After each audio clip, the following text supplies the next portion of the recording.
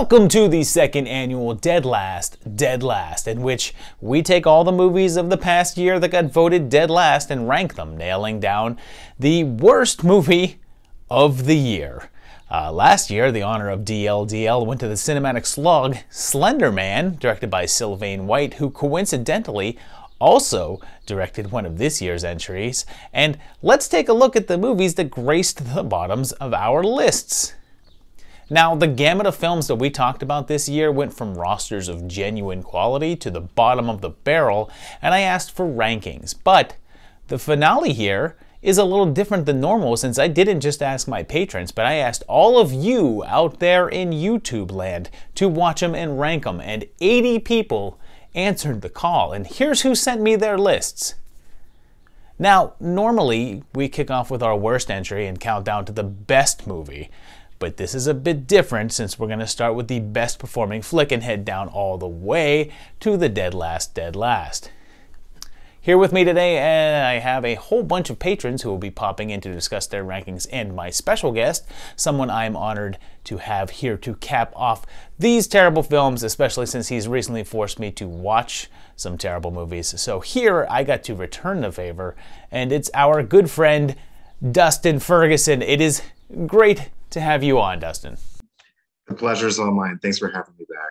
Now, we have you to talk about all these movies, but I want to point out that we've never had one of your movies on Dead Last. It's only a matter of time. Okay, so with 80 entrants, that means that the best score that a movie could achieve is 80 points. If every single person ranked a movie number one for 1 point each, it could get 80 here. But if every single person ranked one dead last, the lowest possible score that it could achieve would be 720 points. So here we go. Starting with the movie that got the least amount of votes, and coming in at number one here with a mere 255 points was Interview with the Vampire. It was ranked dead last 11 times, and curiously, even though it is number one, it got the second highest number of dead last votes. So the people who didn't like it really didn't like it, but the people who did really did, because it got 37 number one votes, by far the largest amount there. Now, I ranked this movie in my top spot, and I was a bit torn, because clearly it's the best movie on this list. And the only reason that it's even on a list of dead last movies is because the episode it was featured on had a whole group of amazing movies on it, and this was simply the least amazing one. I mean, you can't deny that this is a well-made movie. It's top-notch production values, it makes good use of its healthy budget. But I have to say, though, that it's not exactly the movie that I would enjoy the most watching here, because it's not something that I would just throw on and enjoy for the hell of it. But I can absolutely admire the artistry that went into it and felt it had to be acknowledged. Now, Dustin, you also had it pretty high up. You gave it your number two spot. Well, I guess that despite its flaws, it's still regarded as kind of a classic, by most people. Everybody's seen it, everybody's heard of it. It, like I just said, had the biggest budget. It was the most polished probably out of all the movies. So I suppose it earns a spot in like one or two just for those reasons, even if you don't really like the movie. Well, someone who didn't feel the need to give it a 1 or 2 is one of my patrons, and this is his very first appearance on the show, and I would like to welcome AJ to the show. Hello. AJ, although it's not in your first two places, you still enjoyed this and gave it your number 3 spot. In the Vampire list was a list of just all good movies. It was like, I didn't feel bad that Interview with a Vampire was dead last, even though it wasn't my personal dead last. I understood, any movie was gonna, end up in that position. And honestly, I like Interview with a Vampire in a much different way than I like a lot of vampire films, because, quite honestly, it's like not really as fun as a lot of vampire films that we get, but it's a meaningful film in a lot of ways. Ultimately, my assessment would kind of be like, it's a very tragic, sad tale that kind of loses its footing at the end, that the people who had maybe fantasized about wanting to be a vampire, the romantic side of that or whatever, maybe could watch that film and be like, that actually does not sound great. I would definitely recommend it for people who are vampire fans, but if somebody's like not particularly into that genre, I would say skip it. Okay, that'll take us up to our number 2 film with a decent jump in points. At 296 points is John Carpenter's Ghost of Mars, which only got the dead last spot twice and did get ranked number 1 13 times. I actually had this pretty high myself because I did put it at number 2, which is where it ended up. And I put this one up here because although I do think that it is a pretty crappy movie, I still think it's a pretty fun time. It's this like weird Western parody that just never really works, but at least it's giving some weird moments of entertainment in there. And you could pop this on, and while you're not really satisfied, you're at least occupied. Plus, I would feel weird giving any sort of lower rank to something by Carpenter. But Dustin, you did give it a touch lower ranking because you've got it at number 4. Yeah, I mean, I don't know why anybody's ranking that one very high, though, other than John Carpenter. It had good pacing, you know, had some good action sequences. It was shot well. It was like a step up from Escape from LA, but I don't know. It's one of those movies that like you see it on video on a Sunday afternoon, and it's just kind of boring. And that's about it. You know, as an Escape from LA fan, I feel a little attacked right now. But you know, someone who liked this film a little bit less than us is one of my patrons, and she's returning to the show after being on a full episode and a couple of jams, and it's Spooky Heather. So now you've got this a bit lower. You've placed it in 7th. So John Carpenter really should have known a lot better. John Carpenter should have done better. Yeah. It's the movie looks cheap.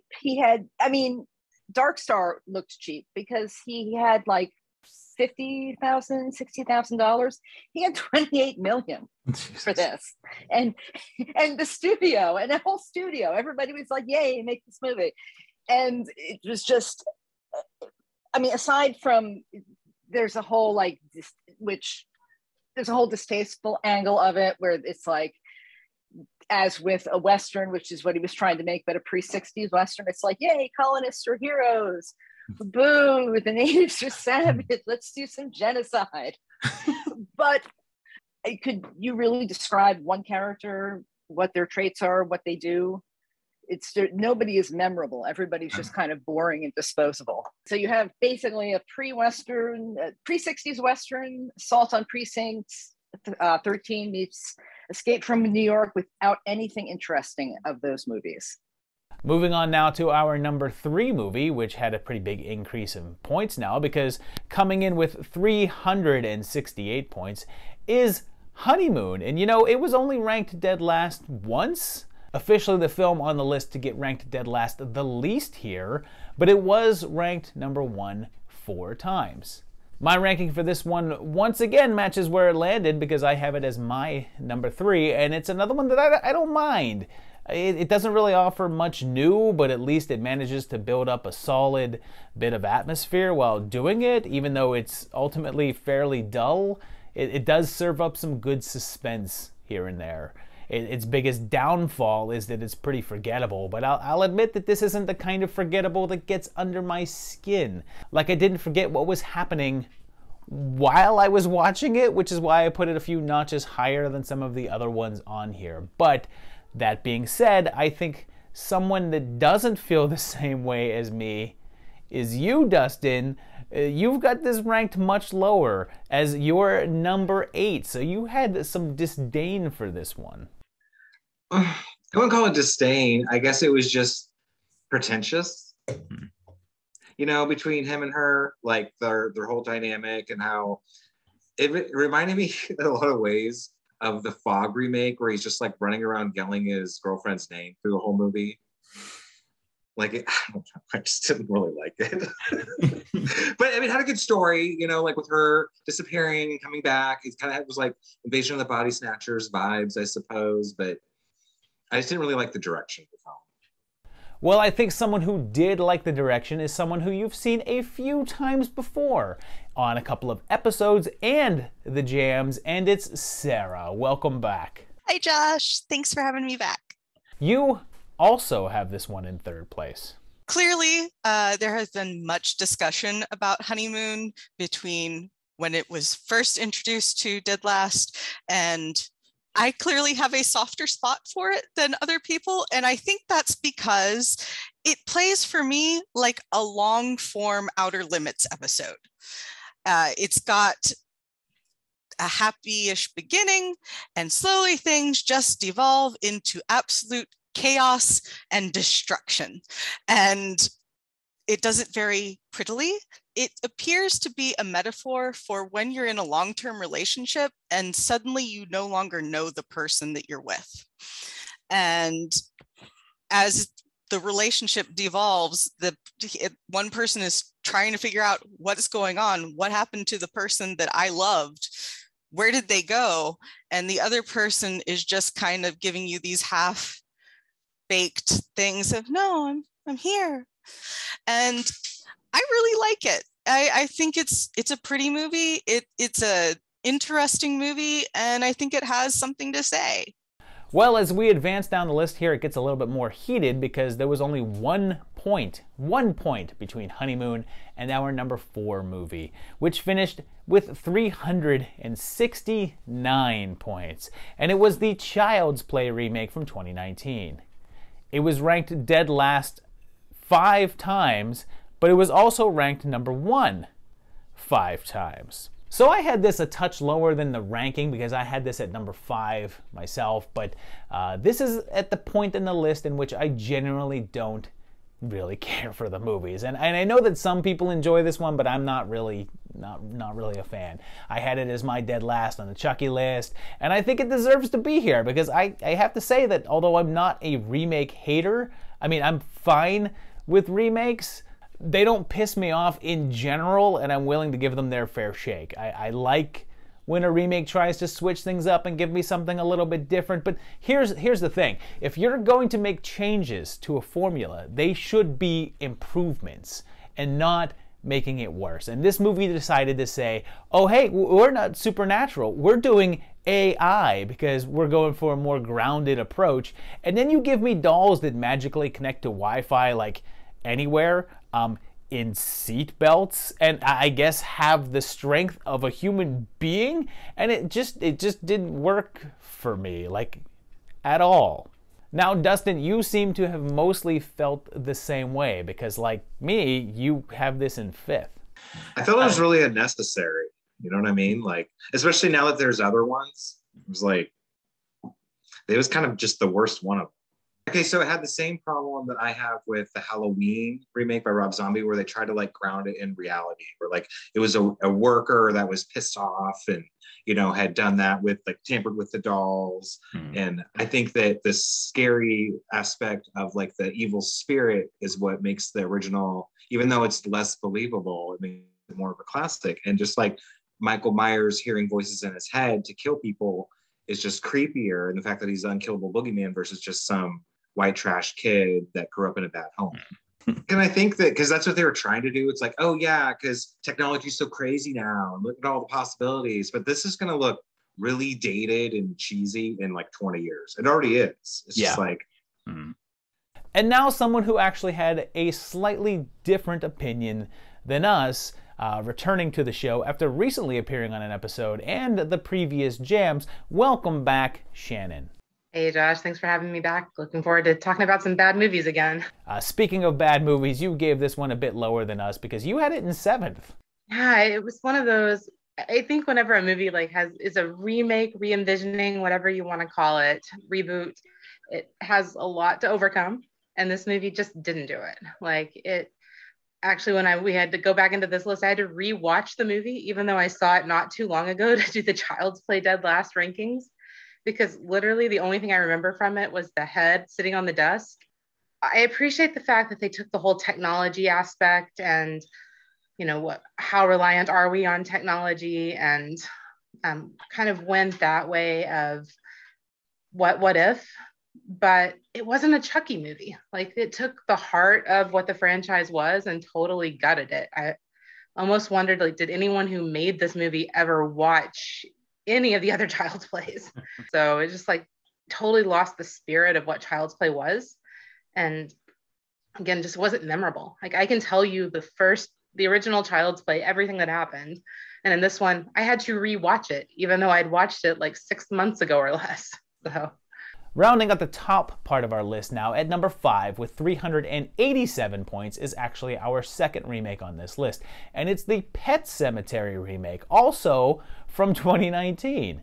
It actually landed dead last 5 times, but it did get ranked number 1 3 times. And I guess I should point out here that every movie on the list got dead last at least once.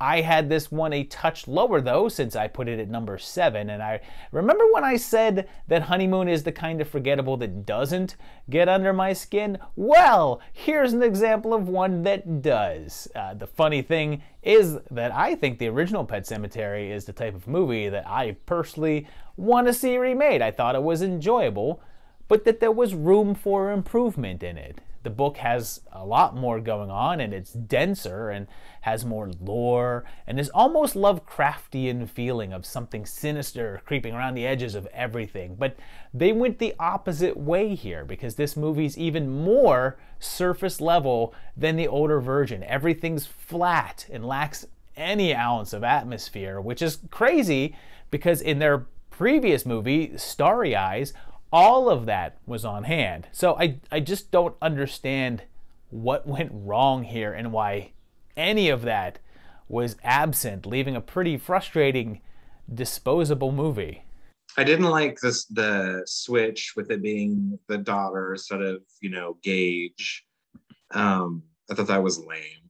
And I didn't like having, again, it was kind of like the pretentious filmmaking aspect of it, with like the shot of the kids banging the drums and the instruments wearing the mask right at the beginning of the movie, like, ooh, it's so scary, there's this like kid cult or something. Like, it was really over the top and dumb. I think that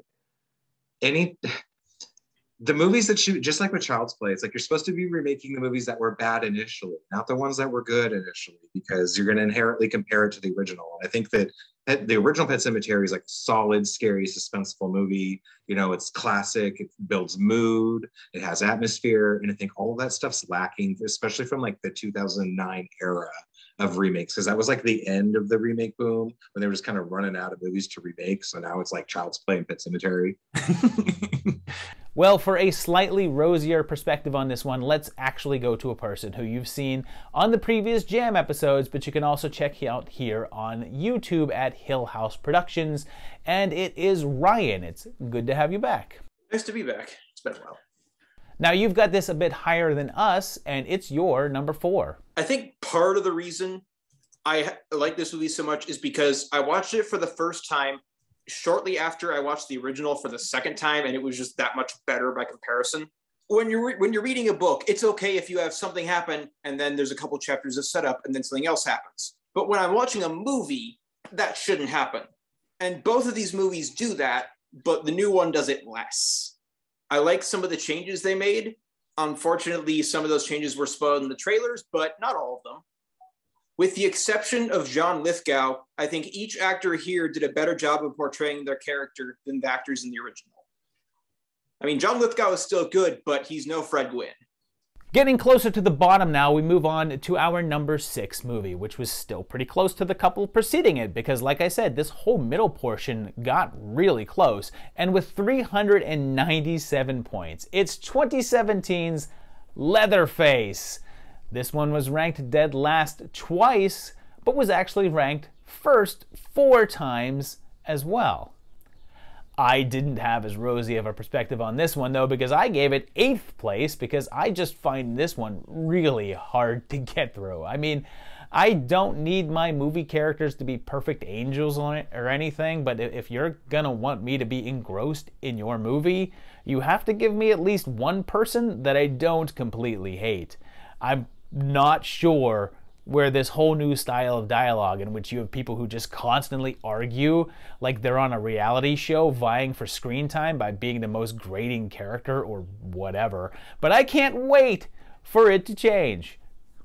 I've said before that bad movies can either be enjoyably bad, boring bad, or frustrating bad, and this film falls firmly into the third category for me. Now, Dustin, you share my sentiment because this one was your dead last. There's just so much to not like about it. From like the opening scene, finding the animal on the side of the road, it was just very contrived. And the whole bait and switch with who Leatherface was like, I think, really aggravating for just about everybody that watched the movie. Because especially in the early trailers for the movie, they really make it portrayed that this certain character is obviously Leatherface. Yeah. And then at the end, it's like, oh no, it's this other guy. Here's why. He has a scar on his face. Like, it was so dumb and so unlikable and so unnecessary. And clearly they just threw it right away because they came out with another one right after that. Someone who has a similar feeling, but maybe not quite as lowly ranked, is another familiar face. He's been on a previous episode as well as the Jams, and it's our good friend, Tom. Thanks. Always fun to be here. You've actually got this one pretty low, but a little higher than us since you've got it in 7th. Yeah. Now, almost every Texas Chainsaw Massacre movie is a reboot. So I guess that isn't what bothers me too much with that one, but it feels like a fundamental betrayal of the Leatherface character. None of it ever feels like it's part of the franchise. Because for one thing, it's basically kind of this prison break, type film where they're on the run from the cops. It just doesn't feel at all like it belongs in the franchise. They do these weird little things that are supposed to gross you out that feel kind of pointless.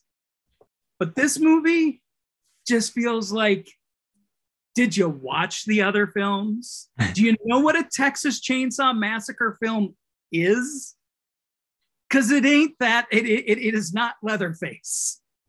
Well, now we're ramping it up as we head into the bottom 3 here, and we're getting worse because with 465 points, which is a pretty big jump there, we have a movie from the director of last year's DeadLastDeadLast, and it's I'll Always Know What You Did Last Summer. And this got a lot of low scores, but still only got dead last 5 times, and did sneak in 4 number 1 rankings as well. So I don't exactly have that low of a ranking here as others because I have it in 6. It's not one that I enjoy watching because the entirety of the first hour plus is just pretty dull and by the numbers. There's just nothing to differentiate it between itself and like 100 other movies from the same era. It's kind of bloodless and unexciting slasher mystery flick that just feels like a movie being made by focus groups more than anything else.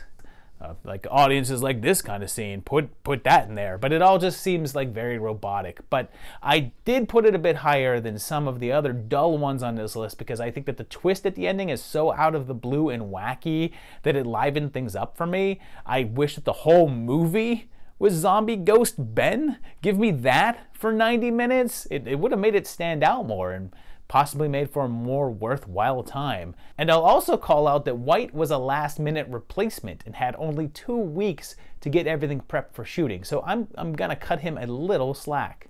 That being said, we've got some different opinions here because Dustin, you had this as your number 1. Your number 1! Yeah, it's awesome. Why does everybody hate this movie? Like, okay, so the first 2 I thought were terrible. Anyways, they're like PG-13 fluff that was copying the Scream trend at the time. It was really, like, the first one's a well-made movie. I guess it's a classic from the era. The second one was so pointless. And what I loved about the third one is it was like a hard R slasher movie set in like a kind of isolated atmospheric setting with some cool kill scenes. It was totally original and unpredictable. And don't get me wrong, it's not like I'm saying it's a great film. It was just on this list, it's like the least worst to me. Well, now here's someone to counter that, and he's a familiar face to the channel, and he's got his own channel with the same name and his hit series, Nails in the Coffin, and it is your friendly neighborhood, Uncle Pete. Thanks, Josh. Thanks for having me back. I even wore the Dead Last shirt. Well, this one was a bust for you because you've put it in 8th place. It made no sense. You have a killer fisherman in a landlocked town, but the killer is a fisherman who has no connection to these kids. And the only connection between the first two movies is a newspaper article saying 4 teens killed in the Bahamas. But that didn't happen. And I still know what you did last summer because people survived, unless they're saying they died after the movie. They try to be cool and edgy with quick cuts and quick zooms and flashes with edgy late 90s, early 2000s music. And I don't know what they tried to do. It was like a boring music video. And I just couldn't get into it. And the cliche fisherman at the end was just, it was dumb. I couldn't get into the movie. The kills weren't that interesting to me. And like I said, it was just boring. It didn't make any sense. And I never want to have to watch this movie again. I'll always not want to watch. I'll always know what you did last summer again. But you know what? I have one more opinion on this movie, and for that, we're going to go back up north of the border with someone else who's appeared on the previous Jam episodes, and it's Mike. Hey, Josh. Thank you. Thank you very much for having me back. It's been a while. It's been a long time.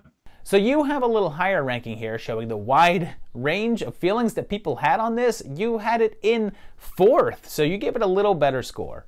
Yeah, it did. It did, actually. I don't like it. It is on this list of pretty forgettable films, but it did get higher on the list than quite a few of the others, for sure. Thing is, I've never been really, I know what you did last summer fan. The original was decent. I didn't go nuts over it. The sequel, as bad and plausible as it is, it was fun at least. This one, not fun at all. I couldn't get over the amateurish look and feel of the movie. Yeah, it just drags and clunks along to a very forgettable, terrible ending. And yeah, I didn't care for this one, but it's not as bad as some of the others on this list. We're down to the wire now, the final 2, and I have to tell you, I'm extremely sad about what I'm about to say. Because at 479 points, the second worst movie on this list is Santa Claus. It was actually ranked dead last 7 times, but you know what? It was ranked number 1 5 times, that's pretty respectable. And look, here's the thing. I had this movie as my number 4, and I actually kind of enjoy watching it. I recognize that it's not good. It's really far from good. And yes, it's from John Russo, so there should be some sort of expectation. But here's my defense. You take this movie, and you take its budget, and all the things that went into making it, and you quadruple it, and you still don't have what any other film on this list was equipped with. IMDb says that this cost $40,000, and I think that's generous. Every other film on this list, with the possible exception of I'll Always Know, cost over $1 million. Hell, Interview cost over $60 million, and what? This is supposed to compete with that? And you know what? I'll say it. I probably get as much enjoyment from watching Santa Claus as I do from Interview. It's a different type of enjoyment altogether, but it is equal nonetheless. You know who agrees with me? Dustin, because you gave this 3rd place. I mean, it's got the like direct-to-video 90s vibe, and I love those movies. It's got really good humor. I can appreciate, that they're just like having fun with the production, you can tell. Like those movies always resonate with me, like the camp value of it. And for John Russo, it's one of his best movies. Like Midnight is my favorite, like one of my all-time favorite horror movies, actually. But I think that he did a lot of duds later. And I think that this is one of those ones where like he embraced the campy, low-budget nature of it, and it just really worked. And you know what? There's no shortage of love for this movie, because we're going to go now to someone who helped us talk about the Scream movies and appeared on the Jams, and it's Steven. You may have even enjoyed this more than us, because you gave it 2nd place. A true masterpiece for our times. I like weird trash, and it's not just weird, but it's it's weird in a very specific way. And then like the film is so bloodless, but it's not just like they didn't just go to the trouble of having like no blood. They drop little drops of blood on the women's corpses, and it's like what is going on here? Like I don't I don't understand it. Do they not have like a corn syrup budget? I mean, if you couldn't make wounds, at least like, you know, just pour some fake blood all over the place so it looked like, you know, the killing was brutal. Like, what did the killer do? Did he just kind of tap it? And then the fact that it's directed by John Russo, who co-wrote, you know, one of the greatest horror films ever made, and has the weird songs, and just like, how did this happen? What was the process that led to this movie coming into existence? All right, now, okay, this movie is ranked 8th out of 9, and I feel bad that we've only had people talk about how much that they enjoy it. So let's check with another familiar face. He helped us rank all of the Carpenter films, and it's Dan, and it's good to see you, Dan. Thank you, Josh. How are you?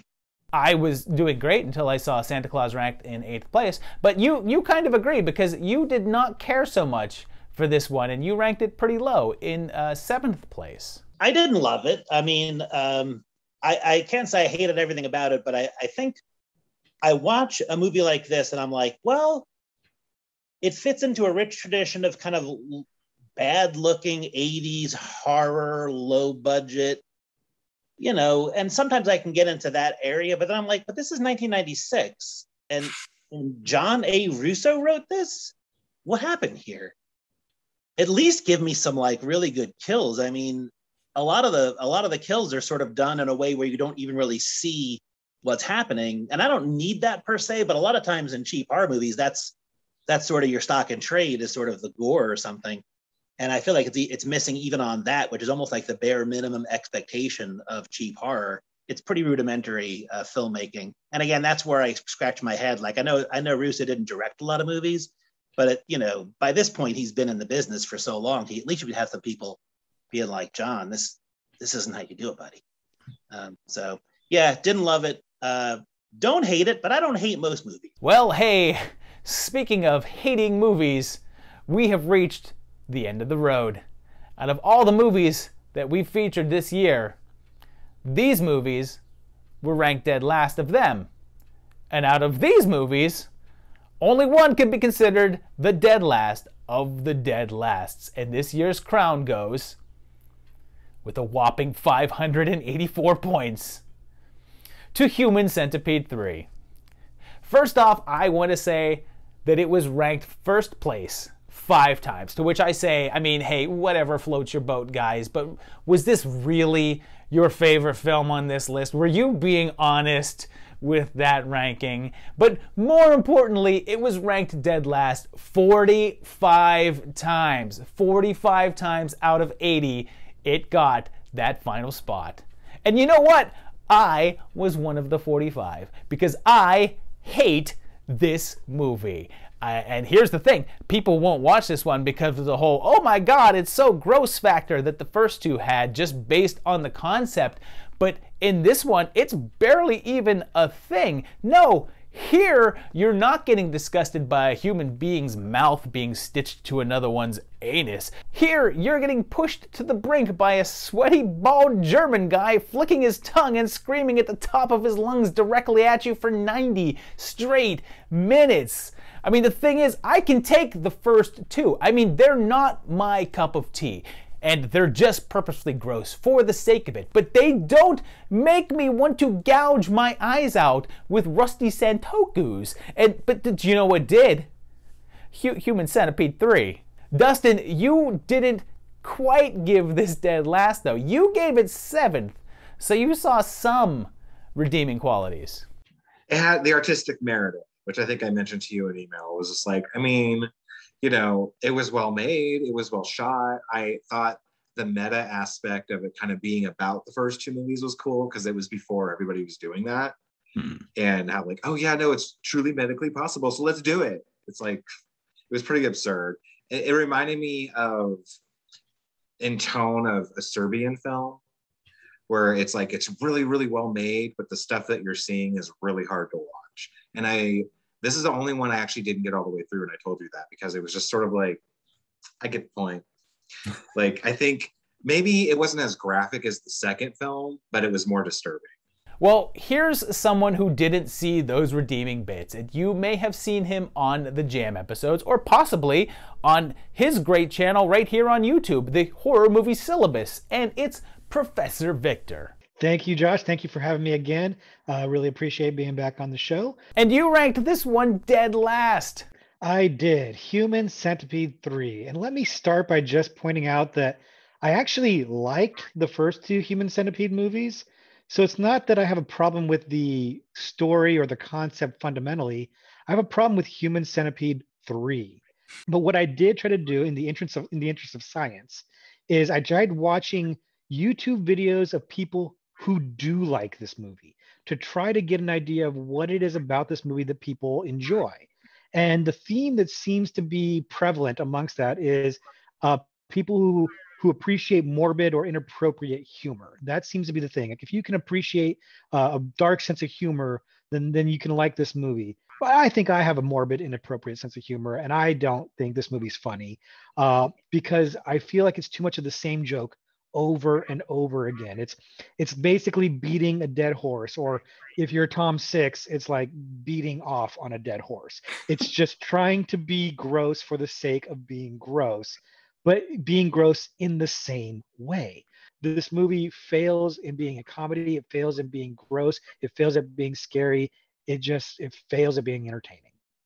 Okay, and last, but certainly not least, for one final opinion on our bona fide dead last, we go now to someone who's appeared a few times now on 2 episodes, and it is Sable. Welcome back.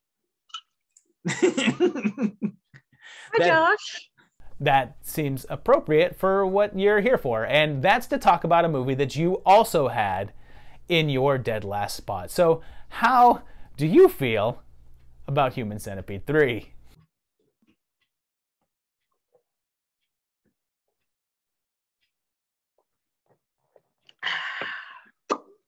All right, let's discuss this.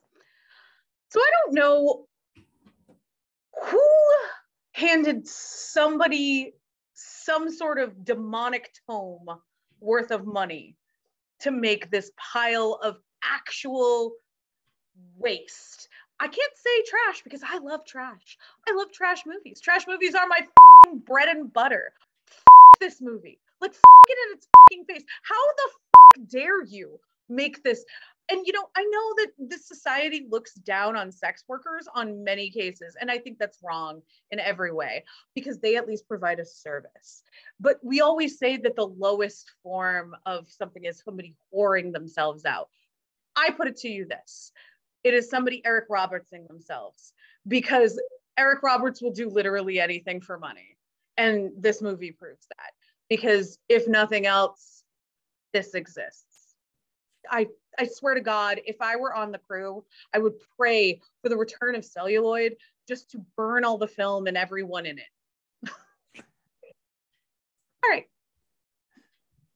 So there you have it. There's the roster. 9 movies from the best all the way down to the dead last of the dead lasts. Let's take a look at our roster here. And I'm fairly happy with this, except for Santa Claus at number 8. I'm pretty bummed out about that, actually. But you guys voted, and your voices were heard. If you have a strong disagreement about where anything landed, I want to hear about it. Although I kind of don't, because you had your chance to send in your rankings. So, you know, where were you a couple of weeks ago, right? But comment if you were happy or unhappy with the results, and maybe which of these movies you don't think belonged here in the first place. And also, as always, hit that like button if you enjoyed the content, and subscribe if you can. And I want to thank all of my patrons, those who appeared today, those who just voted, and those who just help by contributing, which you can also do at patreon.com/movietimelines. And most importantly, I want to thank my very special guest, Dustin Ferguson, for coming on here and helping to rank these movies. So thank you for doing this. Well, you gave me an excuse to watch some great bad stuff. And you guys out there should go check out Dustin's store. The link will be in the description below, and pick up some of his movies. And you've got something cooking right now, right? Okay, so I'm actually about to go into production on Beyond the Gates of Hell and Liza Warden from Hell. It's a Grindhouse double feature. And so we're shooting those in June, and they'll be out in August. We will be on the lookout for those, and thanks again for coming here today. And viewers, I want to thank you for watching and for voting, and we'll see you very soon for the launch of Season 3 of the newly revamped Dead Last, coming in 1 month, so stay tuned.